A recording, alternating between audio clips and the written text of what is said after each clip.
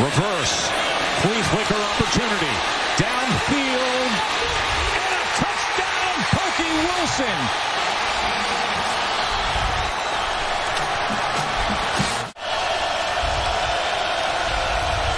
Four-man rush. Travis gets free for a moment, goes right to the sticks and gets it complete. And it's Pokey Wilson who had the touchdown earlier.